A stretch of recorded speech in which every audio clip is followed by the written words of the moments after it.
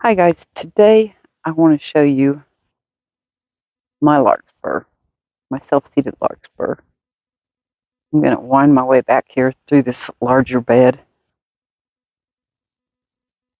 I was really afraid that I was going to um, have not enough of it because I tore it out so early, the majority of it. But as you can see, all of this is larkspur. Some of it, all that green there. Some of it's a little bit farther along than others. Sorry for the dog barking, it's neighbors. And it sustains the temperatures very well. We did get temperatures down in below zero, so some of this has taken a little bit of a hit.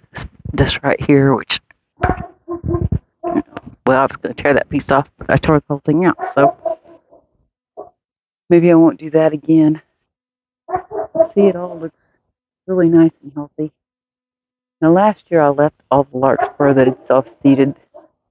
This year, I'm not going to. It's just going to be too much. It's too thick. And if I do, this whole bed may be taken over by larkspur next year. Over here where it's really thickest, I think I'm going to turn that soil, either a shovel or a hoe, and I'll keep a lot of that that's towards the back, that's a little farther along. The only problem with doing that is that I may end up losing some of my color variations. I may end up with just one color or a couple colors instead of all three, the pink, the purple, and the white. I have white. I can't remember. I know I had pink and purple and a light purple. See, it's coming up everywhere.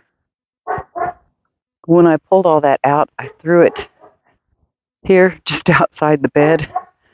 And so you can see I have little larkspurs coming up everywhere, which is not a big deal here. The mower will take care of all that the first time I mow. But it definitely seeds very easily.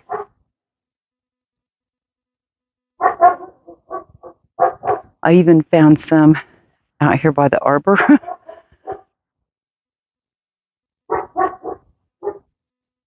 Garden doesn't look very nice in the wintertime, does it? Where was it? Oh yeah, down here. Right down here. There's one growing. Anyways, it's kind of all over the yard. And I also have some in this little island bed here. You can see our really cold temperatures have kind of played havoc with my lamb's ear, but it'll rebound.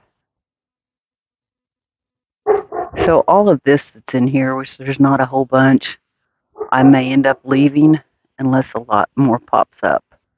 All that, those little green pieces that you see there, that's all larkspur. So as a side note, just beware if you do plant larkspur in your garden, it is going to self-seed.